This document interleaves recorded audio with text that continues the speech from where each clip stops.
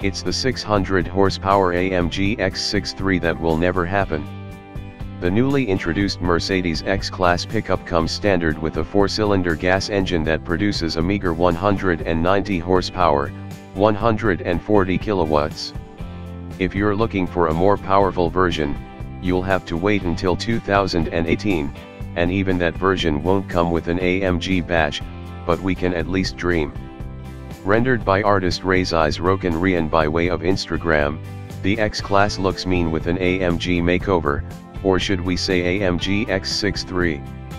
Apart from the massive new wheels, the concept gains a more distinctive front fascia, including a more open grille to send all that extra air to the hypothetical V8, along with some added cues to the side profile. The artist estimates that AMG might try and shoehorn a 4.0-liter V8 off the E63 under the hood, with a theoretical 612 HP, 456 kilowatts, on tap.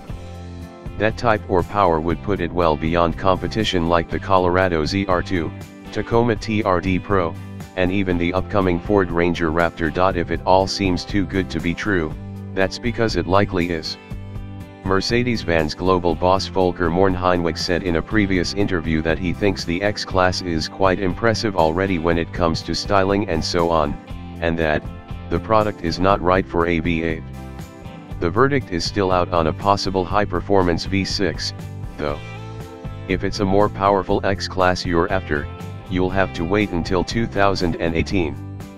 The company will introduce an X350D option with as much as 258 HP, 190 kilowatts, and 405 pound-feet, 550 Newton-meters, of torque for all your high-performance needs, on and off-road. When introduced, Mercedes promises that it will be the leader of the segment, and will include 5 different driving options: comfort, eco, sport, manual, and off-road.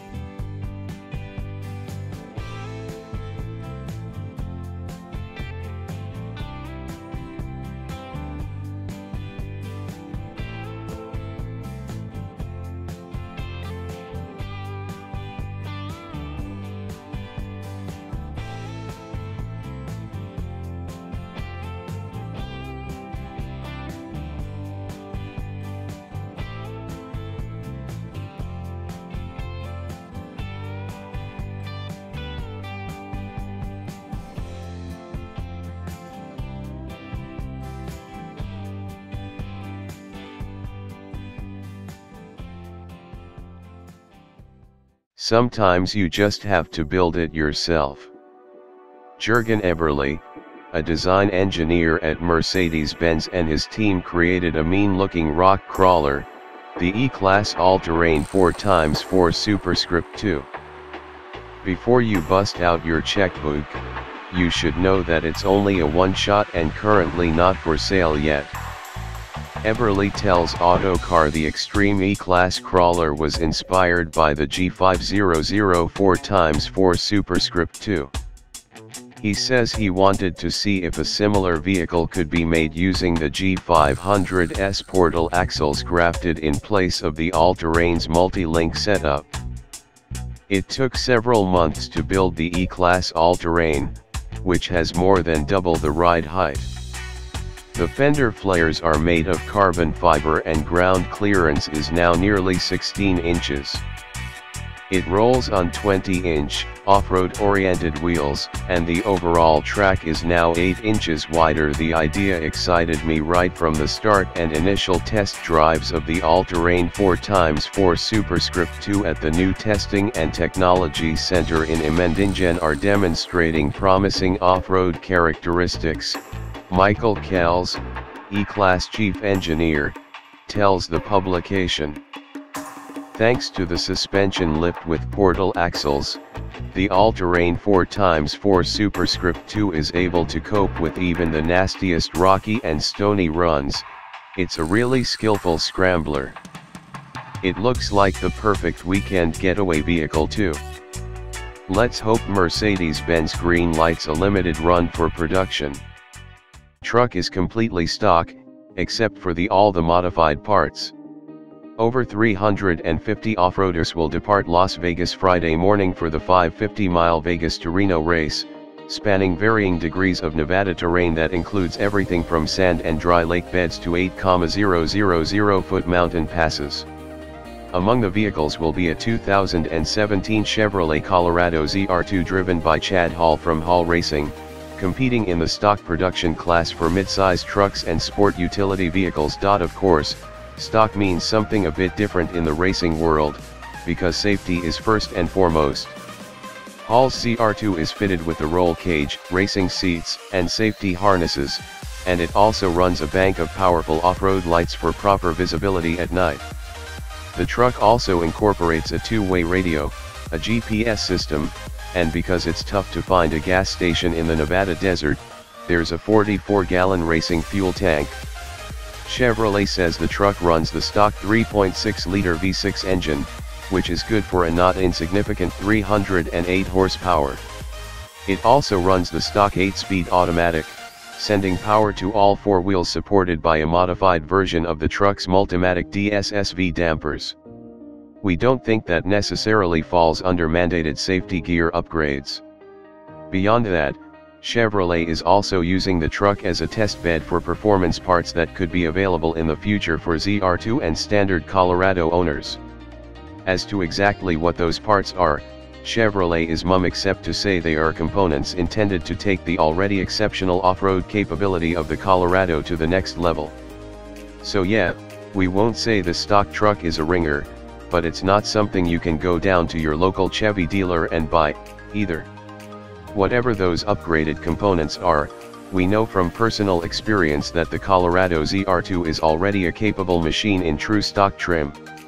Having put the off-roader through its paces back in May, we found the ride to be surprisingly compliant on road, while offering exceptional poise on everything from muddy trails to full-on rock climbing.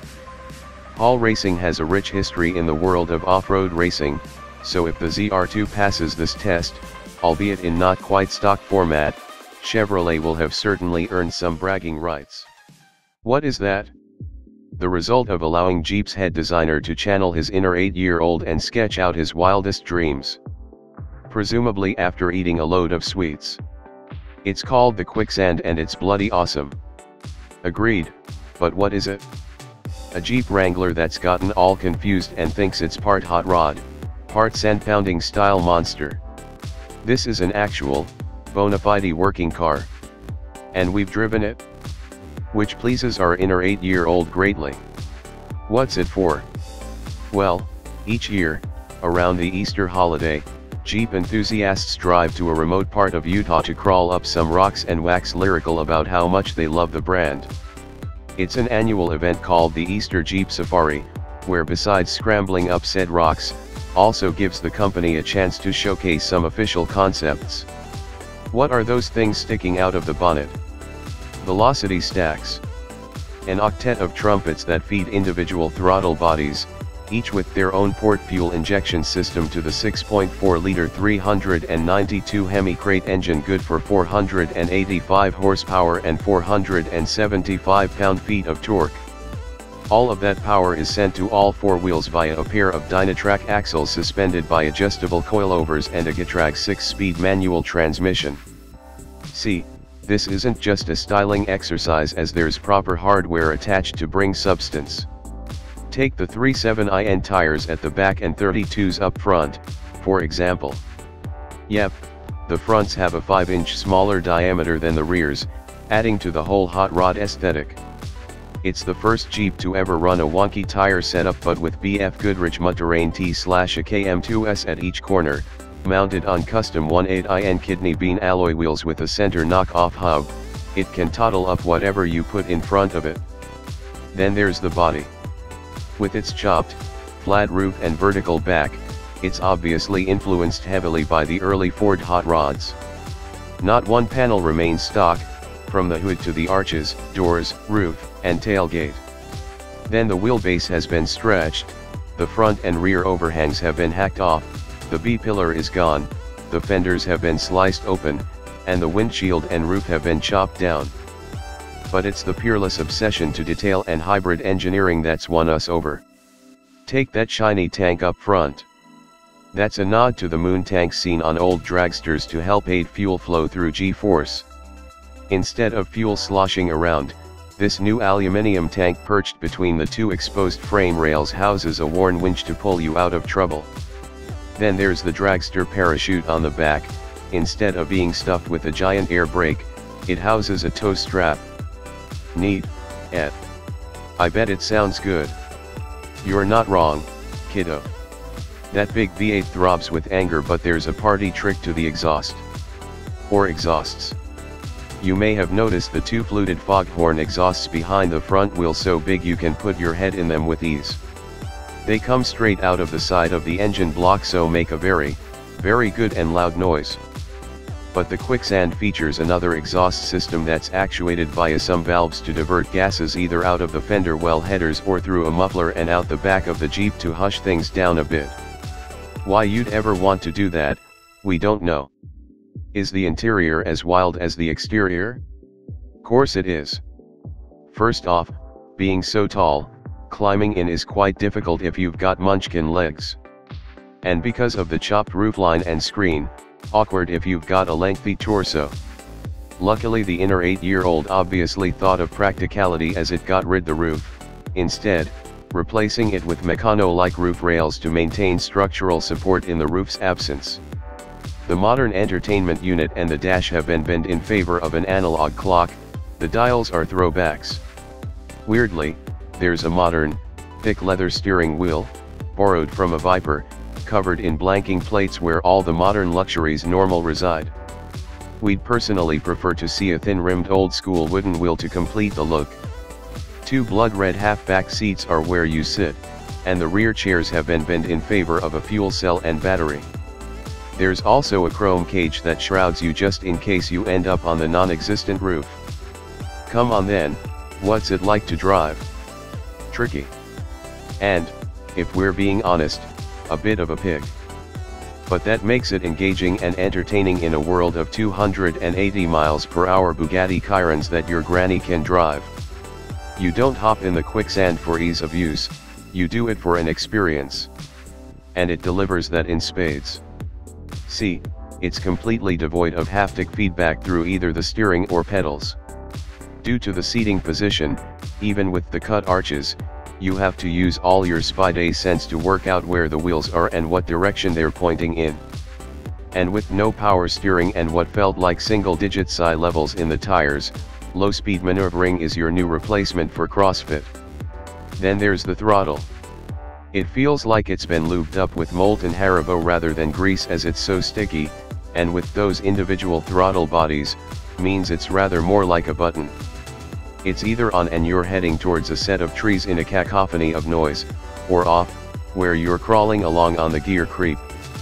This makes it interesting off-road, as throttle fluidity and smooth steering are key. And it's hard to do both, especially with 3 pedals and a gear throw that's measured in feet rather than inches. Doesn't mean it can't conquer the rough stuff though. It's more than capable thanks to plentiful power, knoblet tires, and king coilover shocks, meaning you can crawl over most things. If you get really stuck, you can lock the dips. Or use the winch. Trust us, it's good fun to drive on and off-road. Having to think about what you're doing, balancing the clutch, waiting for the fuel to combust and praying the steering wheels are in the right directions, it's a lot more exhilarating than relying on hill descent and air ride suspension. But it wouldn't make a difference if the Quicksand didn't drive at all. The fact it exists is worth celebrating alone. Here, to Jeep, for allowing its designers to indulge their inner 8-year-old British sports car could make the perfect track toy. For most enthusiasts, the appeal of owning a Lotus is all about weight, or rather, lack thereof. This 2000 Lotus 304R, then, should be the perfect anecdote for all you lightweight enthusiasts out there. It lacks a roof, doors, most of its body panels, and it's currently up for sale on Bring a Trailer. With just 347 miles, 558 kilometers, on the odometer, the Lotus in question is virtually brand new. It's one of just 340 examples ever produced for the 2000 model year, and one of just 8 left-hand drive examples delivered new in the US. Even though it rides on the chassis and mechanicals of a Lotus Elise, it can't be driven on the road due to safety issues, sadly. Power comes courtesy of a 1.8-liter 4-cylinder engine mounted in the rear. The 177 horsepower, 131 kilowatts, and 126 pound-feet, 170 newton-meters, of torque are routed through a 5-speed manual gearbox. Though it may not sound like much, remember that the entire package tips the scales at just under 1,150 pounds, 521 kilowatts, allowing it a 0 to 60 mile per hour, 96 kilometers per hour, spurt of just 4.4 seconds, and a top speed of 133 miles per hour, 214 km/h. The interior, while entirely driver-focused, is scarce. Apart from blue Alcantara accents on the door panels, steering wheel, and seats, the 340R lacks creature comforts like carpets, an infotainment screen, and a stereo. A fire extinguisher is mounted forward of the passenger seat, just in case. The car has been listed for sale multiplied times, but this is the second time in a little over a year that it has been listed publicly. Last March, a seller on eBay was asking $65,000 for the rarefied Lotus. Interested buyers can head over to the BAT listing, where hopefully they can take it home for a bit less than that.